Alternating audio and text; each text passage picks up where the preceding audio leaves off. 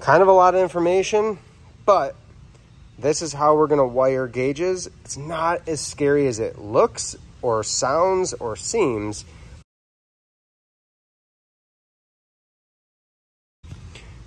This is a video that I think a lot of you will find helpful. At least I hope so. I had a customer bring me this gauge package. They got off, I think off Amazon or online. It's a Faria. Chesapeake is the line of gauges, so that's just the model. White face with a chrome bezel, super sharp gauges, and Faria is a great name. They tend to work for a long time. So we have a fuel gauge, we have a voltmeter, we have a speedometer. This one is driven by a unit that will be mounted on the back of the pontoon. So it's a pressure that pushes the needle. Let's back up for a second. There is a GPS model of mile per hour or speedometer available in this same line of gauges. And then the tachometer. This customer is installing these gauges on a pontoon that has a Yamaha for an outboard. So I was able to refer to a chart. I'll try to post a picture of that chart somewhere in this video or at the end so you can screenshot it.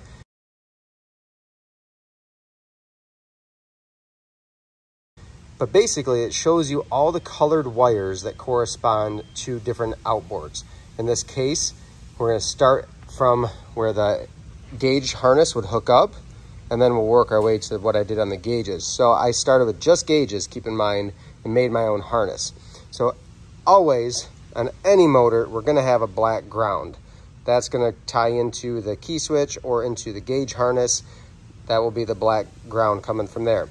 Yellow is our key-on power for a Yamaha. For other outboards, different colors are going to correspond differently. I know like a Mercury or Johnson Evinrude, key-on power is typically purple, or should be. And then we have green, which is our tack signal. A lot of times a tack signal, for instance, on Johnson Evinrude or Mercury is gray. So keep that in mind. It's different for every outboard. This is for a Yamaha. And then we have a fuel, sending wire, and ground. This is just a 2-in-1 16 gauge that he can run wires back to the fuel tank and tap in here for the fuel gauge. So we have our ground, power, and tack. Let's chase these and where they go on this gauge setup. He's going to just hardwire them straight into the dash. So everything comes from that harness. Essentially, we're running to the tachometer. So my key-on power comes into my battery or my positive. That has a little blue jumper that's just going to power the light bulb in the gauge. So if you ever see a blue jumper wire, typically just for the light to backlight the gauge.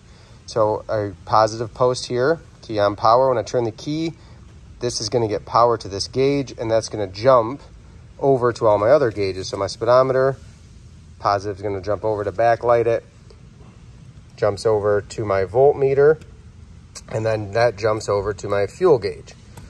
So we have to tie our power in everywhere, and typically we're just going to piggyback it in. These gauges are going a couple different places in the dash, so it's a little bit different than yours might be if you just have a straight row of gauges. I did have to add some extra wire here.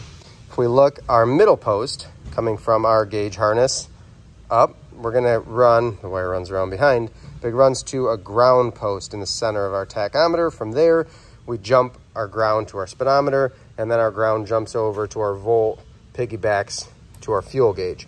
Because on your fuel gauge, you have power, ground, then our sending unit from the tank. So you're going to have to ground through the key switch and ground through the sending unit of the tank. So keep that in mind. There will be 2 grounds on your fuel tank. One positive, never touch your power to the sending unit. It's a S for sending wire. We want to keep those always separate or you can damage the gauge. Then we have our green wire comes in to our signal for our tachometer. That's where it's going to end. It's just a one and done. So we powered our gauge with our key-on power, have a ground so it can be powered, and tack wire. For this type of speedometer, it's just a positive and black because this is literally a manually driven speedometer. If you had a GPS model, you would have a positive and a ground, and that would be it, just to power your GPS, and then you would have to jump to backlight. So you'd have a blue jumper wire to backlight your speedometer. Voltmeter, pretty straightforward here.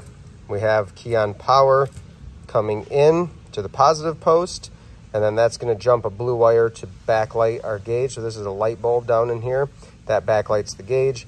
And then our ground wire is piggybacked over to our ground post, which piggybacks over to the fuel gauge that I just mentioned, has our ground positive sending wire, and this blue wire just jumps over to power the light.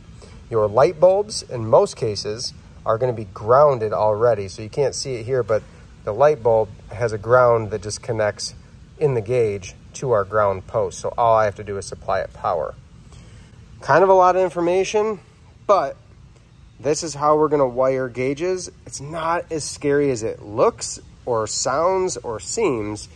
We just have to supply them power, sending or signal, and then from there it's however you want to jump your wires around to share power and grounds and how you're going to backlight. One last thing I'll mention, on our tachometer, you have to look for your engine and your year and your cylinders and everything.